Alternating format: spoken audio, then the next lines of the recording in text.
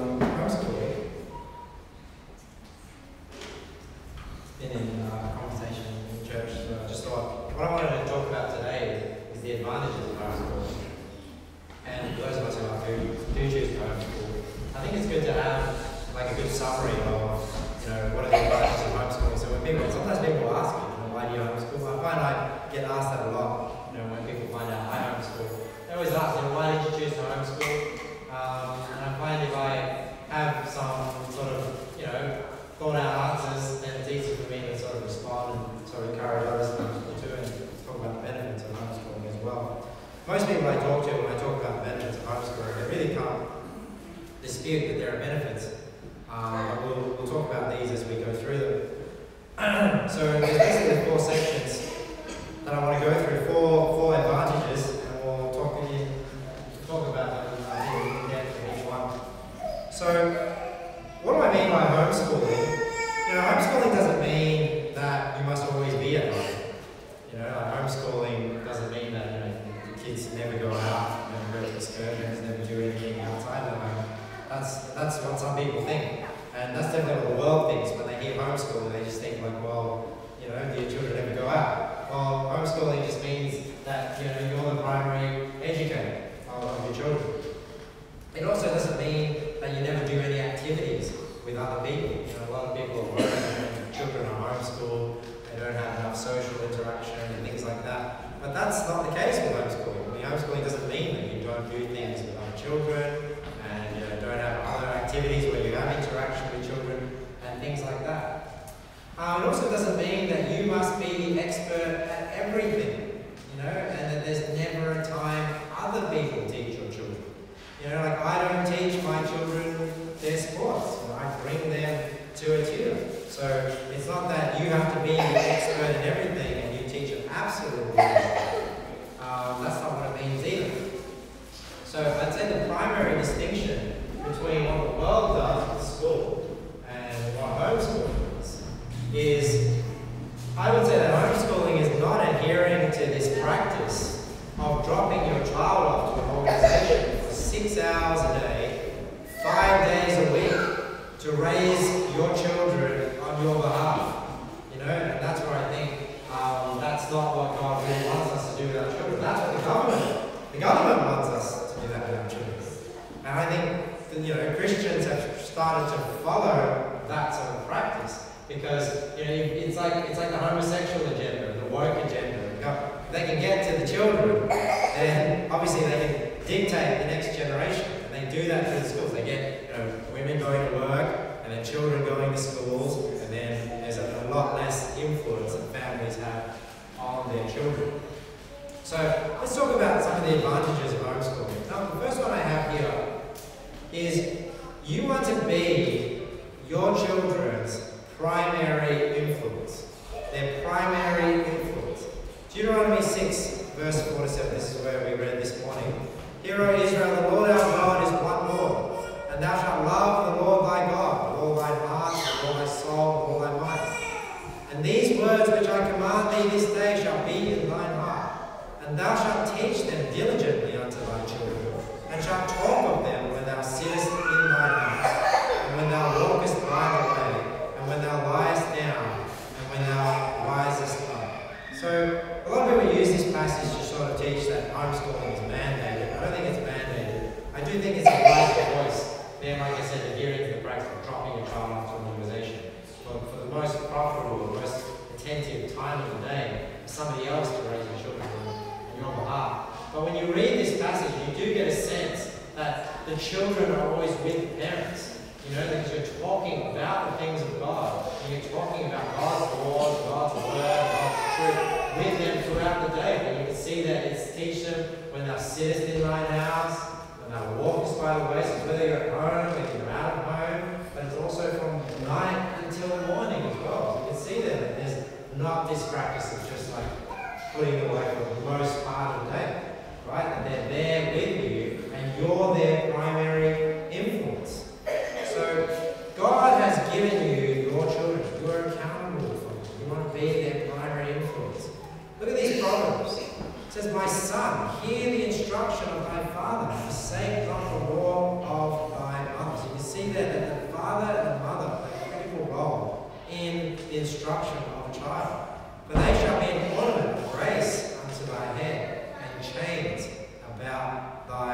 next. So you see how, you can see that as a father and a mother are teaching the child things for them to actually, to adhere to.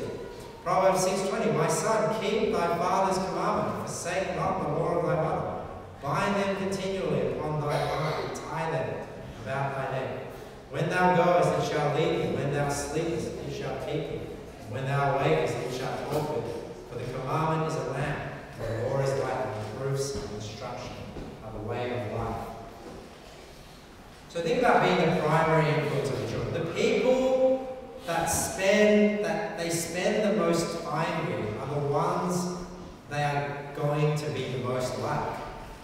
Right? So who do you want your children to be like? You want your children to be like you. And this is kind of like the shameful, the unfortunate thing, that if you don't think you are the best influence for your children, you've got to up your game.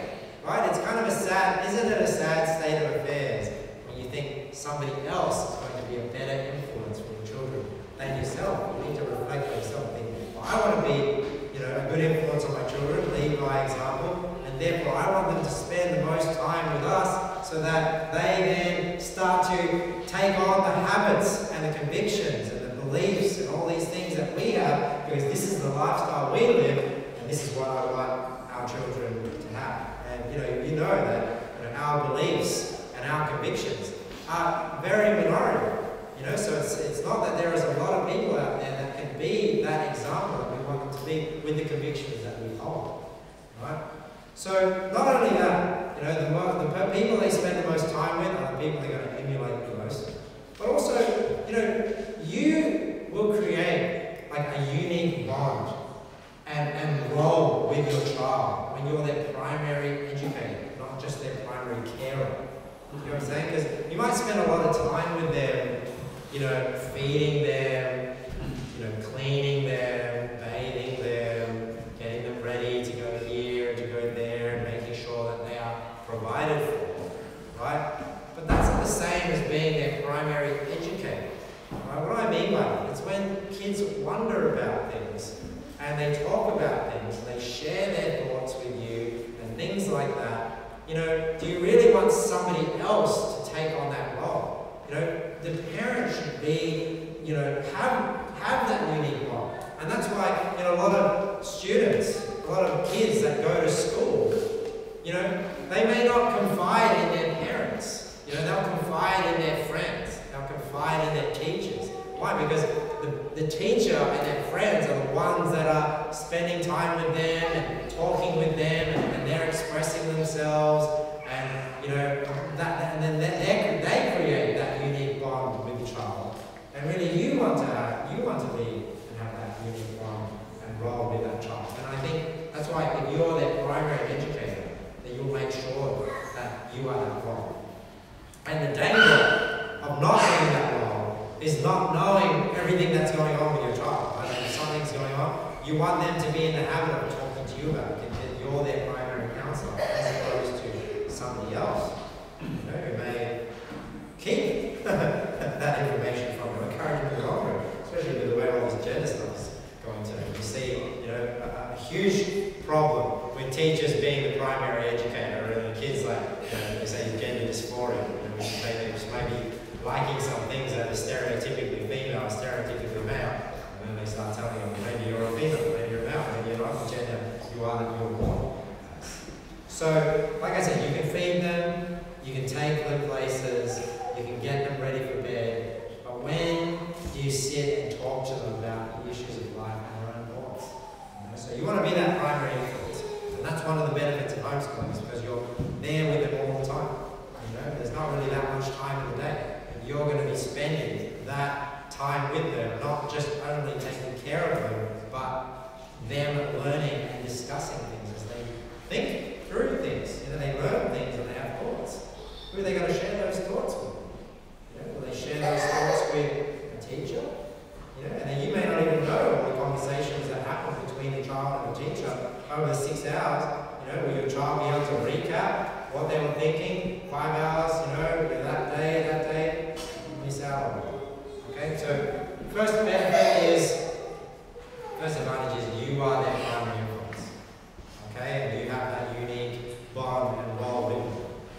second advantage of homeschooling I want to talk about is protecting them. Protecting your children from bad influences. You know, there are a lot of bad influences in the world. Bad behavior, language, dress. And you say, like, yeah, but my kids, you know, they hang around with Christian kids. They hang around with, you know, they go to a Christian school. Well, that doesn't mean that they're immune to bad influences. You know, don't assume that just because, you know, the parents are Christian, or just because they're Christian kids, that the standards of these other parents and these other kids are the same as yours. And you'll start to realize as your kids get older how easy it is for these bad influences to come into your children's life. And if you're not there to see it, to notice it, and you're not in the role of that primary educator, will you even know? And that's why sometimes you see, you know, how many times you hear about, you know, pastors' kids or Christian parents and the kids, you know, they grew up in church. Church every week, they went to the Sunday school, they went to the Christian school, and they grow up and they're like worldly ass. Because sometimes you wonder, you know, maybe the Christian parents did a lot of things for their kids, brought them here, made sure they were involved in this youth activity, went to church, Sunday school, you know, fed them and everything like that, but were they their primary educator and primary influence? You know? So you can protect them from these negative influences, bad behavior, language, dress. And you know, we live in a different day and age now. We live in a day and age with social media and tech. You know, children are becoming worldly and ungodly so much younger and so much faster because of the influence of, you know, social media and things like that. So not only social media, you know, and tech is opening new doors that didn't exist before. You know, you have bullying. Bullying happens even amongst Christian kids. You know, and you know, will you always be there to see it? Will kids always tell their teachers? Will they notice? You know, you got peer pressure. How many bad things were introduced to you as a child through bad friends? You know, when you think about that, a lot of people, they get into pornography, drugs, alcohol, smoking, which they might not otherwise have got into if, you know, they didn't have that peer pressure. And then you have more serious types of bad, you know, negative things, like molestation, right? If they're away for too long. Things like that. False teaching, false philosophies. You know, what about not being supported if they disagree with something taught? And you know, sometimes bad philosophy doesn't always immediately sound bad. You know, how many people have heard the saying, you know, a lot of people tell kids, you know, sharing is caring. And that's true to a certain extent, but sometimes it's used to, you know, make kids always have to share everything that they have. And sometimes kids will use that phrase because they want things from other kids. Oh, sharing is caring. Well, then, you know, is that a philosophy that's being taught where, you know, people don't have to take ownership of their own things, right? And what about the danger of a school, you know, maybe protecting the bully as opposed to protecting the children that are bullies? You know, maybe a child will stand up for themselves because they're being bullied. Will they be supported? You know, will they be supported for standing up for themselves, or will they just be treated like a bully? So, this is not an exhaustive list, but just trying to write down some of the things that, you know, are negative influences out. And, you know, if you homeschool, which means you spend more time with your children, you will see these things happen in your children's life. Right, let's look at a few verses here. Proverbs 13:20. He that walketh with wise men shall be wise, but a companion of fools shall be destroyed. See, so who you associate with and you spend a lot of time with, it matters. Right? 1 Corinthians 15. Be not deceived, evil communications corrupt good manners. And I wanted to go to Ephesians 4 as well, 14, to show that, you know, children are so easily influenced. You know, and you'll start to notice that. Like I said, I didn't really think about it so much when my children were younger, but now that my children are older, we homeschool our kids. Our kids have very limited interaction with other kids. You know, they go to an event or the kids at jiu-jitsu. But, you know, we've had, you know, kids at jiu-jitsu even like show things to our kids on their iPhones and on their iPads because, you know, their parents don't have the same controls that we have, but we like lock down certain apps. We don't just give them free reign on YouTube and all that sort of stuff. But the other parents don't. And you know, this is the thing, right? Like, you know, you learn like kids are extremely sneaky. You know, they know how to hide things from parents. You know, they won't always let up. Like, this person is showing them this, and this kid is showing them that. You know, because they know, you know, in their heart that mum and dad's not going to be happy with that, right? And what you're opening your children up to when you are just not there for like huge swathes of the day is just more opportunity for these things to happen. Because even at Christian schools, kids are allowed to bring phones and stuff to school. So what are these kids going to be like showing and telling your kids, you know, on the playground? You know, you think a teacher that has to look after 10, 20, 30 kids is going to be attentive to your child? You know? So this is one thing that's an advantage of homeschooling, is that you can make sure you can pick up these things. You know, because how are you going to pick up on these things if you're not around? If you don't see it, I mean, for us it's hard enough to pick up on these things and we are around. You know, I can imagine like picking up on all these things if I don't see them 5 days a week, six hours a day. You know, the things that they're getting up to with other kids. So, also, you know, with younger kids, sometimes children, and you know, obviously I can only speak from experience up to age, you know, Simon's age. But sometimes children struggle to articulate what is destroying their confidence.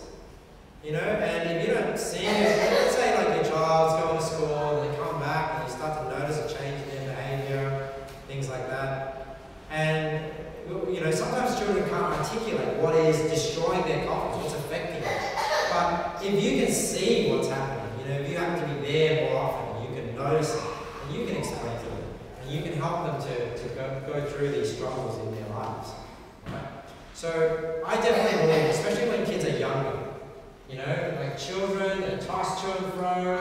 I read this verse. So we henceforth be no children, tossed to and fro, carried about with every wind of doctrine, by the sleight of men and cunning craftiness, whereby they lie in wait to deceive. So the Bible likens us, you know, we should not be like children that are just so easily influenced here and there.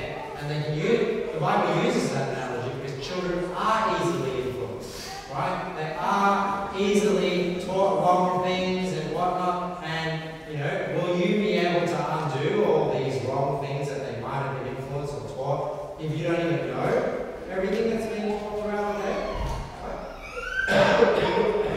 Sometimes we just assume because it's like a Christian teacher or a decent teacher, they're necessarily going to be teaching at the same standards that we are.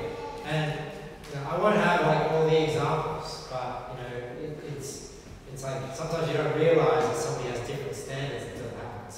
Right? And what happens if you let it go too late? Whereas, you know, now that you have somebody else teaching your children, it's like a delegated task, you tend to invest less time, right, in developing your children. So I firmly believe, you know, until godly character is developed in a child, you know, bad influences need to be limited.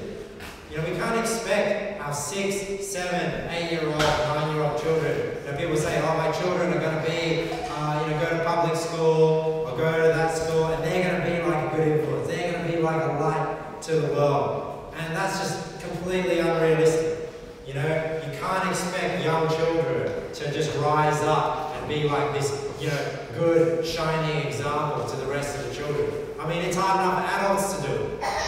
You know, I mean, asking adults to be like a good example in the world, it's already difficult for them. I mean, you think young children are going to be a good example to all this, you know, whatever goes on in these schools and in these groups of children. Children can be ruthless. Even, like I said, children of Christian parents. Because just because you have Christian parents, that doesn't mean your children are godly.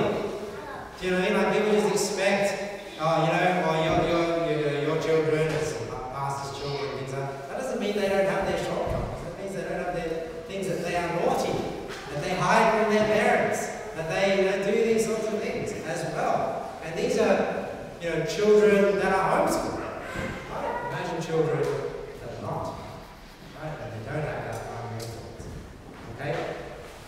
So, some people might say, you know, I went to school, I've heard this said so many times, right? Kids go to public school and stuff. They say, I went to school and I didn't turn out that bad. You know, usually what people mean by that is that my child wasn't like a murderer or a rapist or a drug addict. And I sometimes think, like, is that the standard that we have for our kids? You know, when people say, my kids didn't, you know, I didn't turn out that bad, that I was a rapist or a drug addict, things like that. You know, I want my kids to love God. I want my kids to know, you know, about the Lord. I want them to love the Lord. Like, it's like a higher standard. I want them soul winning. I want these things for them. Right? So my standards are a lot higher than just, you know, I didn't turn out to be a drug addict or an alcoholic or anything like that. So, if one of the advantages of homeschooling is that you can protect them from a lot of these bad influences. And I think if you're not with your children for the most part of the day and the most productive part of the day, that you really roll the dice with who your teachers are, who your children they hang out with, and that they, if something is wrong, that they will reveal that to you, right? That you will be privy to it. Because if you're not, then how do you deal with it? Right? Alright, let's go on to number 3. So the third advantage of homeschooling is I think you will give them a better education. You'll give them a better education. Now, I need a bit of a caveat here because it really depends on what you value. Right? People will say, well, can I give them a better education? Well, it depends on what you value. Right? If you value information over character, then you know maybe you don't think you can give them a better education. Right? But you know, this is what I think. What's really important when we're like raising our children, homeschooling our children, is it how much knowledge they can just memorize, you know, in these different textbooks. You know, and you know, if somebody's an expert at something, is that really what matters when you're homeschooling like younger children? Because as children get older and they start going into their expertise and things like that, and career path, I mean that's a very different scenario. Right?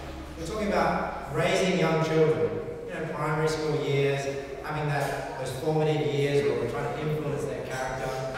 You know, what's more important? Is it more important that they have godly character? Or is it more important how much they know information? Now obviously you need to just teach them basics. You need to teach them how to read and write and basic maths and things like that. But you know, it's not really as hard as you think. You know, when you're trying to teach it requires more patience than it is about how much knowledge you know. Right? If you're just patient with your children and consistent, they will learn.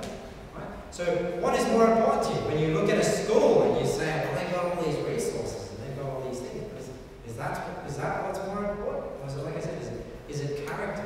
Is it the relationship that you're building with your children? What's more important? If I value the relationship that my children are building with my wife more than any resources that the school can give them.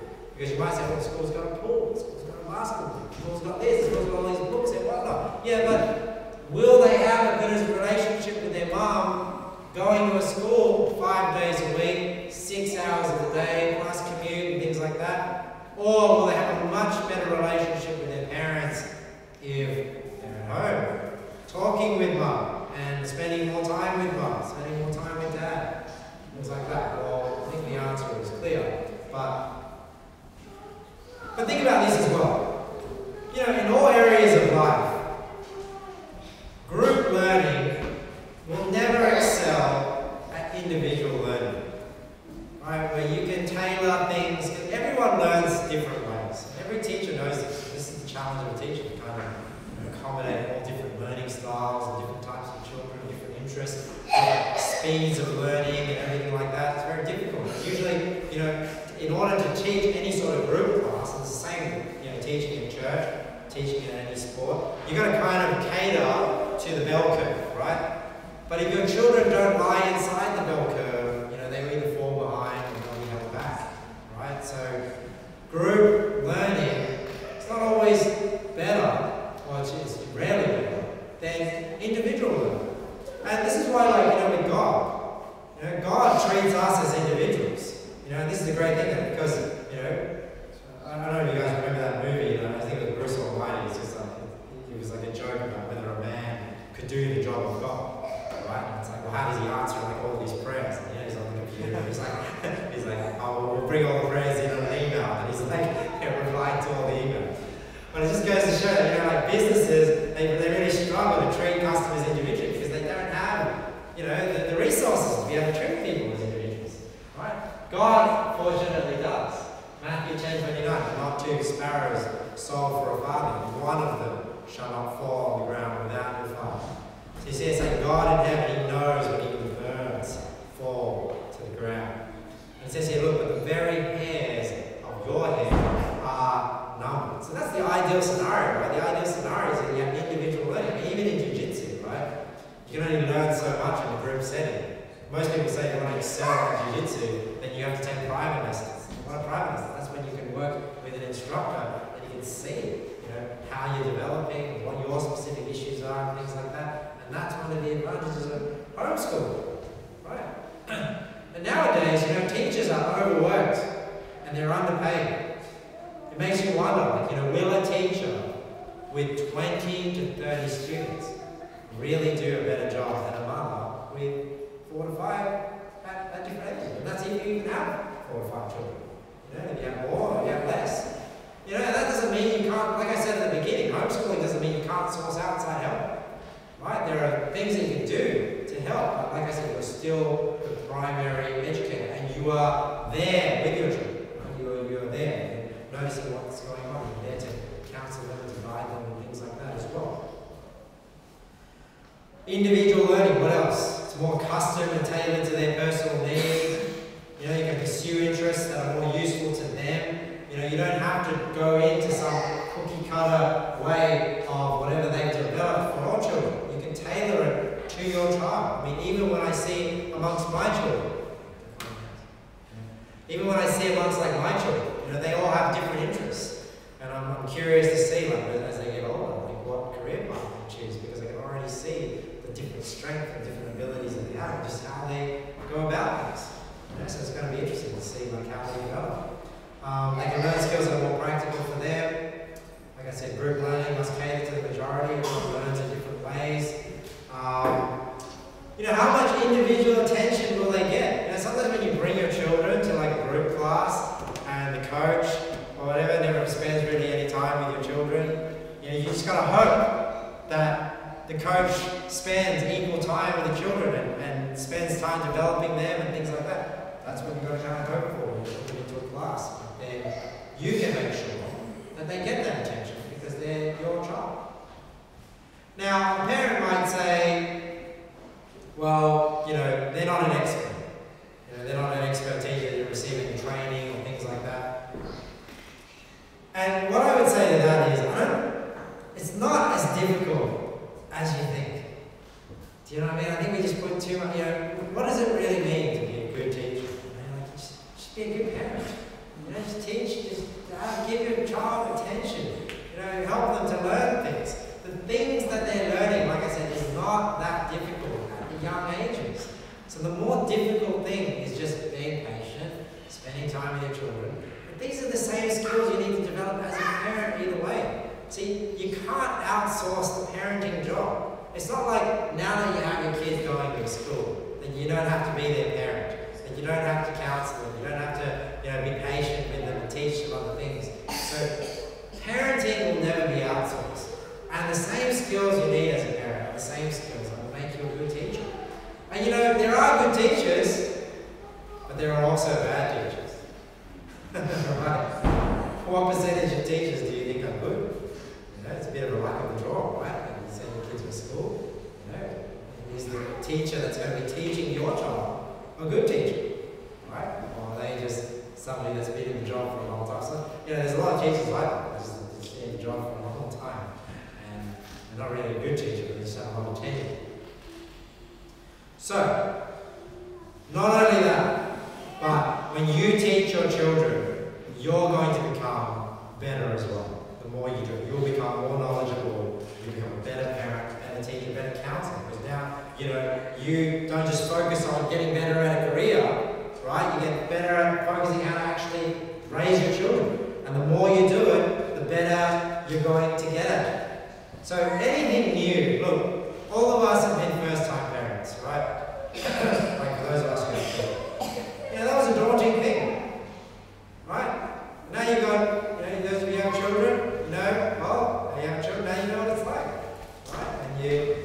But it's going to be the same as when you teach. It's a bit daunting at first, but you can do it. Anybody's mundane job at their work was daunting for somebody. They didn't know how to do it. The more they do it, the better they get.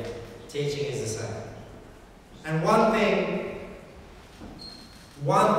a teacher cannot do. Right? Send them to a school. Teachers taking care of them 6 hours of the day. One thing the teacher cannot do is what? Spank your children. Right? When they need it. Sometimes children need to get smacked. Right? Otherwise, when parents don't smack their children when they need it, sometimes they only resort to pacifying them, keeping them happy, other ways to sort of punish them through, maybe embarrassment and things like that. But they won't be able to spank your children when they need to. Proverbs 23:12, apply thine heart unto instruction, and thine ears to the words of knowledge. Withhold not correction from the child, for if thou beatest him with the rod, he shall not die. Thou shalt beat him with the rod, and shalt deliver his soul from hell. My son, if thine heart be wise, my heart shall rejoice even more. Yea, my reins shall rejoice when my lips speak right things. Right? So, there's not going to be any spanking in schools. Will they be corrected when the error happens? Will the teacher even have time to discipline your child when they're playing up? Right? When they have so many other children to take care of. Right? So they're not going to get the attention that they deserve, maybe even in education, but even in discipline, they may not get the attention they deserve. So how much more poor behavior are they getting away with when you didn't see them the whole time? Alright? So that's the third advantage of homeschooling. Last one. I think this really is the unrivaled benefit of homeschooling. Is spending more time with your children. You'll have more time with them. James 4:14. Whereas you know not what shall be on the morrow, for what is your life? It is even a vapor that appeareth for a little time, and then vanisheth. And I think a lot of us, because we're all young, all of us here are young parents, right? Not all of us, but most of the ones that have kids here. We're young parents, and I think it's very hard to think about how quick life goes when your children are young. I feel that the older my children get, the faster I realize life is going and how short life is. You look at, I probably say this all the time when we talk about how short life is. Look at younger pictures of the children, and I realize that my time just went so quick. But at the time, you think it's going very slow. But you look back at it, that's so quick. We were talking just at soccer yesterday. Frank Simons is almost 12 years old. Alex made the comment, in 4 years he's going to start playing. How much time do we really have? So this is what I think, this is what I reflect on sometimes, is that, you don't really have that much time with your children, even during the week, if you think about it, because we're all busy, you work, and especially when you have a few young kids, you're taking your kids to activities and things like that. So I was reflecting with Elizabeth, and we were saying, look, let's say we took our kids to school. You'd have to go sleep a lot earlier, right? Because they need to wake up, wake up early to go to school, right? And then there's the whole rush of having them dressed, making their lunch. Well, all this stuff takes time, right? So then you've got to wake up early, and this is the rush of just getting them ready, getting their lunch, getting them dressed, getting them in the car, taking them to school, and now 6 hours, you're not going to see them. So then you might go do something else, right? Then you pick them up. Then there's a rush of picking them up, getting them in the car, getting there, and then you might have after-school activities. After-school activities, take them to sport. sport, and you have different age. Me, like after school activities on Mondays, like, you know, I take my kids to soccer on Mondays. That's like 3 hours, like 4:30 to 7:30, right? Because it's the younger kids and the older kids, right? So we have after school activities because, you know, it's not just school. We want to do things after school as well. Then what happens? Then you get home, you eat dinner, right? Shower, brush teeth, get ready to bed. Can't stay too late, right? Because then I gotta wake up, do it all again. So then I think, so when is the actual time in the day? You know, because unfortunately we fill our lives with so much activity because we want our kids to, you know, participate in all these different things. But like, that's what I'm saying. You may see your kids a lot, and you might, you know, be in the same room. But when you actually sit down with them and you talk to them and teach them and things like that, it's 6 hours of the day that they're at school. That's what's happening. You know, it's being given to somebody else.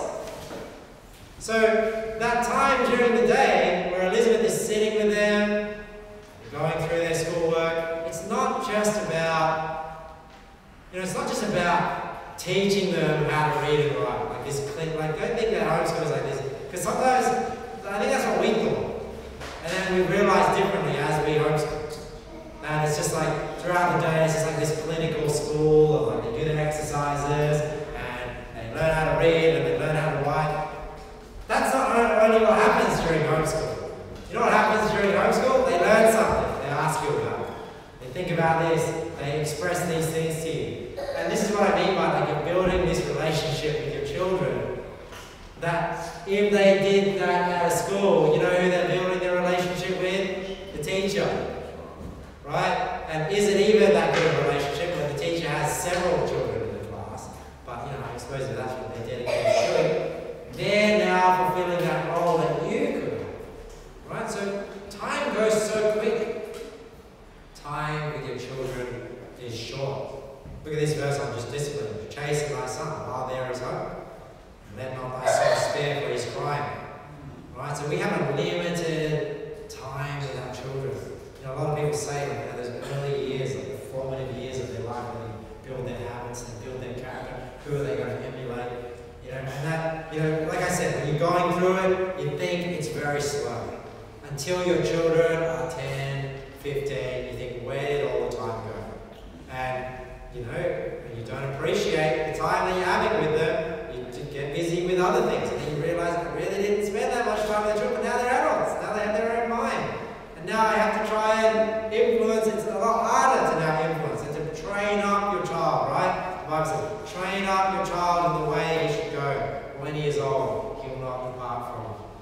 So these formative years, you have more one-on-one time, more shared experiences. Even, you know, when you homeschool, the siblings have more shared experiences together. Because when you send your kids all to school, they're all in different years, it's more with their friends that they build, you know, not so strong relationships with their siblings as well. So these more shared experience with siblings because they're not always split up. And you know, it's like, you know, you never really appreciate the mundane things in life until later. You know what I mean? Like, you might just think like, you're teaching with your children and it's just like, you're getting frustrated with it and everything like that. Or even just something as mundane as just, you know, sitting around at the dinner table, right? But I'm sure many of you, I don't know if you guys do this, but you know, sometimes you'll watch back like old videos, old photos, and you just happen to take that mundane video just sitting around the dinner table, right? And you didn't realize like how precious that moment was until you reflected on it later. And you know, when your children grow up, they're learning things. You know, it might be difficult, it might be hard and frustrating at the time, but it's like you won't recognize how do I describe this? Like how precious that moment is until later. And I think if you send your kids to school and you don't spend all that time with them when they're younger, you're going to realize that you gave all these precious moments to somebody else. Because precious moments are like, you know, when they first learn something, when they first learn how to, you know, even talk, or they learn something. yes, life can be full of them, even if you send your kids to school. But there's just a lot that you missed out on as well, because the teacher got to experience that, and not you. Right? So why give these precious experiences to another person? And I think, as your children get older, like I said, we look back on these moments that you thought were frustrating or annoying or mundane, and you realize that these were precious moments, and you'll be glad that you experienced them, and you were there. So, in conclusion, what were the 4 benefits that I talked about today, 4 advantages of homeschooling? First one was you want to be their primary influence. And if you're spending the most time with them, you will ensure you are their primary influence. You will be able to better protect them from bad influences because you spend more time with them. You will give them a better education. And remember, it's not just about information, it's not just about resources. What's more important, I believe, is character development and the relationship that you're building with them. Right? Because that's going to last a lifetime. You want to build that relationship with your children so that when they're older, do they come to you or do they go to somebody else? Right? And the last one, spending more time with them. Life is so short. And, because life is short, the time you have with your children is even shorter as well. So, last thought is, homeschooling is not easy. I'm not going to pretend that, raising your children, teaching them things is easier than delegating that work to somebody else. Obviously, that's easy. But what I will say is, it's not as hard as you might think either. I don't think homeschooling is as hard as people think it is. I think just because it's something you're not necessarily doing, it's a new frontier for you. So it's more daunting than what it actually is. But ultimately, I think the extra effort is worth it. And I think God has given you your children, He's given you the ability, He's not put anything in your life more than you can overcome. So I think you can do it, and I think it is worth it. So Philippians 4:13, I can do all things through Christ, which strengthens me. So I hope that was a blessing to you, learned a bit, and also a good reminder for those of you who do want to know that you can pocket these sort of advantages. So when you talk to people, I think it's good to know. All right, let's pray. Lord, we thank you for your word. We thank you for the children that you've given us. Pray, Lord, that you give us wisdom to raise them in the nurture and admonition of the Lord. Help us to be their primary influence, build a strong relationship with them, Lord, to ultimately